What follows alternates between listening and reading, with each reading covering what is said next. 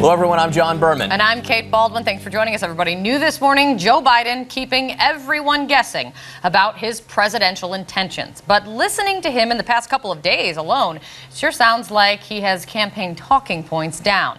The vice president appeared to take some not-so-subtle jabs at Hillary Clinton yesterday and the day before. Joining us is a man who has apparently had more than one revealing phone conversation with the vice president over the last few days.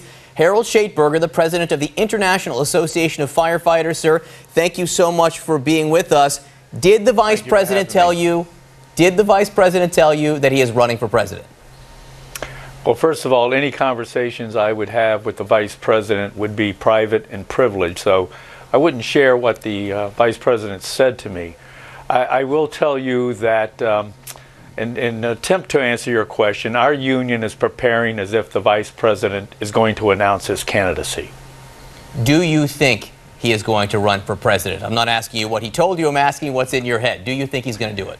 Well, we wouldn't be preparing our activities and preparing to support his candidacy if we didn't think that he was preparing to announce.